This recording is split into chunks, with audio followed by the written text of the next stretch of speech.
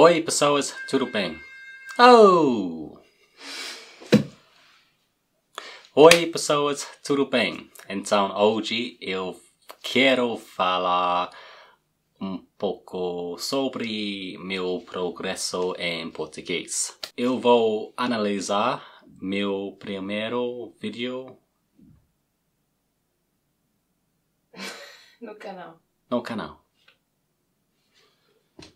Yeah, is that right? Yes. Yeah? Sure? What, are you lying to me? Huh? One more time. Go on, say it slow for me and I'll repeat it straight after you. Eu vou analisar meu primeiro vídeo que eu That's not slow. Eu vou analisar meu primeiro vídeo no YouTube. Is that right? That's perfect.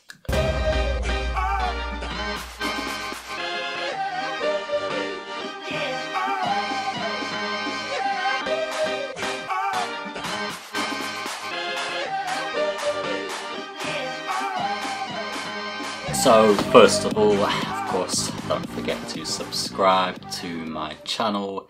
It's falei com Jake. Don't forget to give me a thumbs up and follow me on Instagram at falei com Jake. So yes, I'm going to look at my first video that I ever filmed for YouTube. It's not that long ago, 4 months ago. I made it shortly after I had my first lesson in Portuguese, and I had to read dialogue from a text. If I remember correctly, I don't think it was that good. The thing was, I was reading the text and I didn't understand what it meant, so I was pretty much just trying to pronounce the words. So hopefully now, when I look at this text, I will actually be able to understand what it means. And we're going to just talk a little bit about my progress and just see how far I have come in 4 months. So yes, 4 months ago I started to learn Portuguese. My journey started with using things like Duolingo, language exchange apps, and this is where I found my tutor. I started taking 2 lessons a week. Now I have continued to take these lessons, and obviously I started this YouTube channel to talk about my progress, and with that I've learned quite a lot of Portuguese through it. With my Instagram I received a lot of comments in Portuguese, I received messages in Portuguese, so I'm constantly having to translate these messages to be able to fully understand them. But I have to say that most of the comments and messages that I do receive, I understand. Initially I didn't understand any of it, but through receiving them like constantly, and I've actually started to learn the words that are being used. My readings progressed, my listening's progressed, but it's always like 1 or 2 words that stop me from understanding a sentence fully. It's like I can understand 90% of the words, but then there'll be like 1 or 2 words, and because of those 1 or 2 words I can't form the sentence properly, and in that case I will use Google Translate just so I can fully understand the sentence. For me now, I feel like what I need to do is start practicing more with my conversational Portuguese. I feel like I've learnt quite a lot of vocabulary in Portuguese, so what I need to start doing now is trying to put it together into sentences and actually trying to start speaking Portuguese in conversation. So yes, that is the next challenge for me. I could say that's the next challenge for the rest of the year. So it's August now. No, it's September. It's September now. So we have 4 months till the end of the year, and that's 4 months for me to try and start speaking Portuguese. Oh yeah, let's see where I am in December. But for now, let's take a look at my first video and let's see how far I have progressed. As you can see the text there, be welcome to the Brazilian universe, which I am now fully migrated into. So yeah, let's download it and take a look at the lesson. So yes, this was the first lesson, and this here is the text that I had to read through in my first lesson. Relatively simple, but what we have to remember that in my first lesson, the only things I knew in Portuguese was bom dia, como vai você, tudo bem, boa noite, boa tarde, obrigado. So me seeing all of this was, yeah, it was quite overwhelming actually, because I didn't understand 75% of this. I did not understand. So yeah, having to speak those words, it was quite confusing for me. Let's take a look at the video. So the first page, there is 4 paragraphs of dialogue, and he spoke through the dialogue and I had to repeat after him. The key was not to look at the PDF file, not to look at the text, but I had to just listen to him and remember exactly what he said and repeat after him, which I found actually quite difficult because I'm so used to, in my learning process, of looking at the text and reading the text and just hoping that I'm saying it right. So it was good to have someone actually tell me the sentences and the words to say, because I had to like kind of really think and listen to what he was saying and think about the words he was saying, which made me use my brain a little bit more and think like, okay, so what does it's always good to use your brain a little bit more, I have to say. This word mean, or it was more just about how he's pronouncing the words. So yeah, I'll quickly talk through this dialogue. Dialogue number 1. This is between a professor and I guess a student. So it starts with the professor, and the student's name is Maria. Bom dia, Maria. Como vai você? Bem, obrigada. E é senhor? Muito bem, obrigado. Até logo, professor. Até logo, Maria. That was dialogue number 1. Struggling with the professor a little bit, but moving on to the next text. So we're with Jorge now. Boa tarde, Jorge.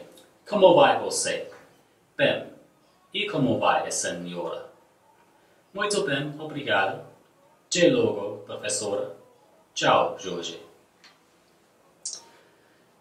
Number 3. Boa noite, Mário. Como vai você? Tudo bem? E você? Bem, também. Mas preciso descansar para amanhã. Até amanhã, Sônia. Até amanhã, Mário. Boa noite. So yeah, that's 3 paragraphs. I know it seems simple, but for me it's quite difficult because I'm not familiar with these words. So when my teacher was saying "mas preciso descansar para amanhã," I'm thinking to myself, firstly I'm thinking, what does that even mean? See, simple things like that. Mas preciso descansar para amanhã. I had no idea what that meant. Every word in that sentence was new to me. But now I can gladly say that I understand what that means in English. But I need to rest for tomorrow. Mas preciso descansar para amanhã. Something so simple, but that shows you the level of my Portuguese 4 months ago and shows you how I really was just a beginner. But then I had to also think, okay, just concentrate on how he's pronouncing those words. So that was the kind of challenge I felt.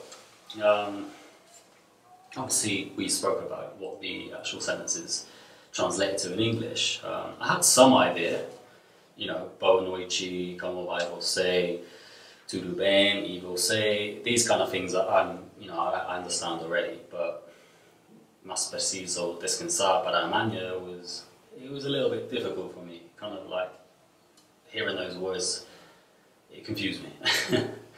So, moving on, the 4th one is slightly longer, this paragraph, so I will take a drink before.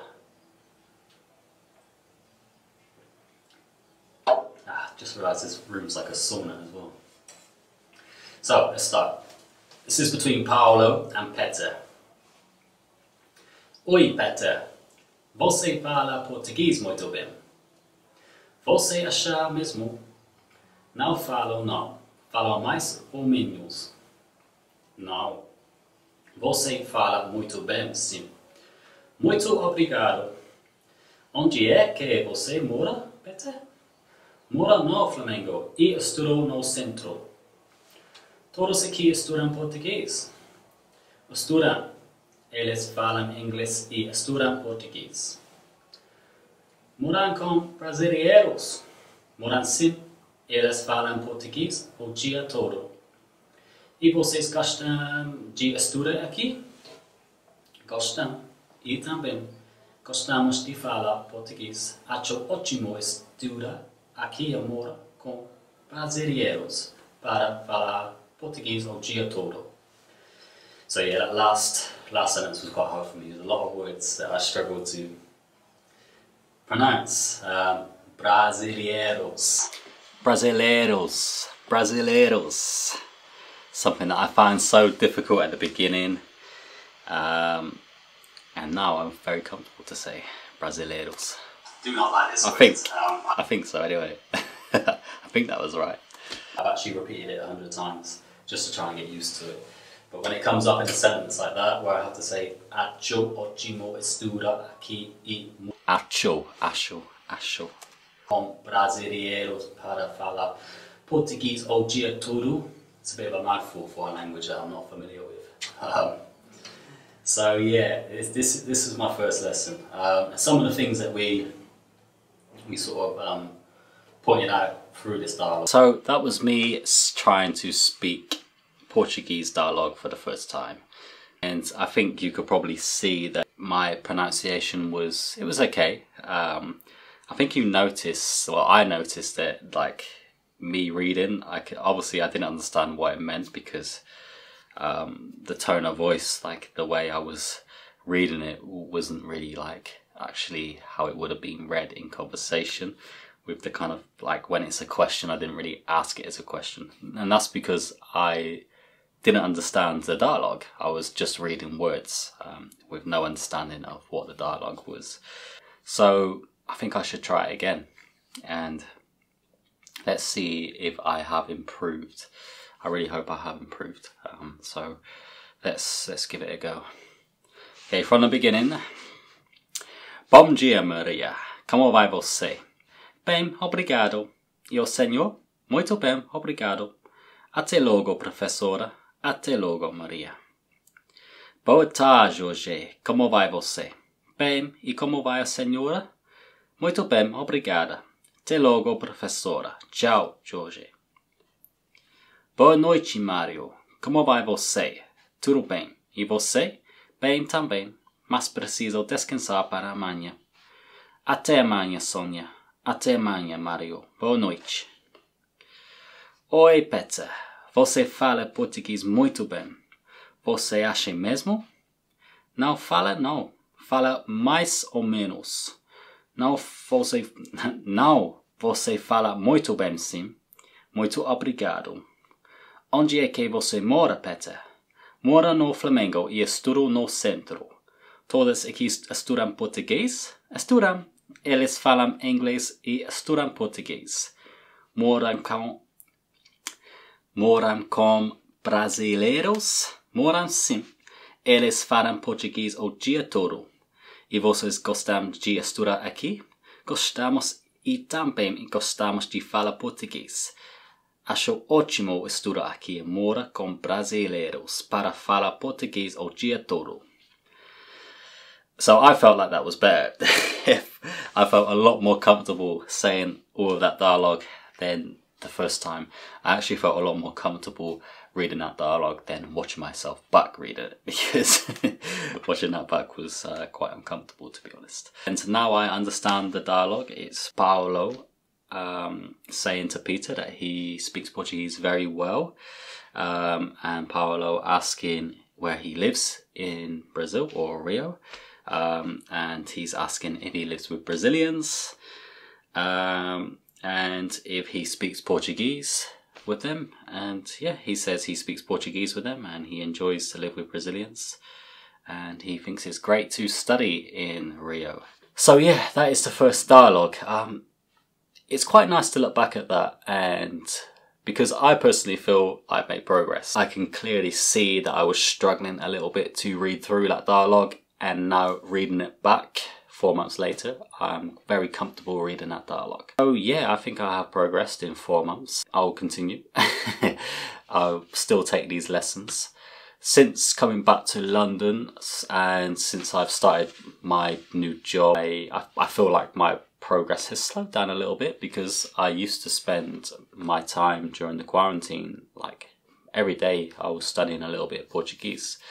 Now I don't get to do that so much, but I still have my Instagram, which is, you know, it's all Brazilian and Portuguese related, so that helps a lot.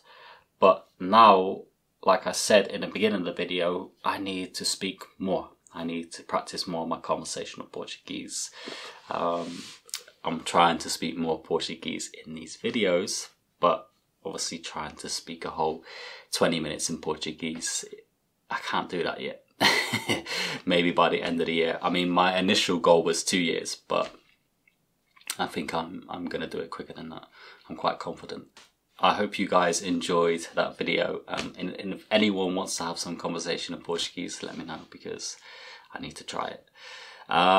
But yeah, until then, guys, I will see you in the next video, and make sure you subscribe. Don't forget to like and follow me on Instagram. And yeah, I'll see you guys in the next video. Ciao.